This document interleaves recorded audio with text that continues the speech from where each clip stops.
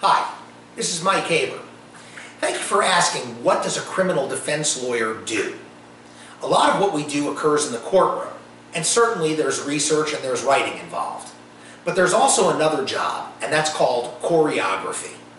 One of the things that we need to do as lawyers is choreograph the case. We have to strategize, we have to plan a theme, and we have to figure out what methods we're going to use to try to win.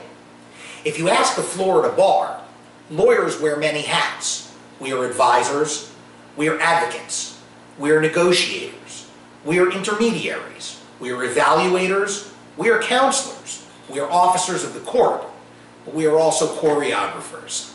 At Michael A. Haber, PA, we strive to stitch together a meaningful and effective defense. And that's what I'd like to do for you, to help you beat your case. Remember, at Michael A. Haber, PA, it's all about reasonable doubt.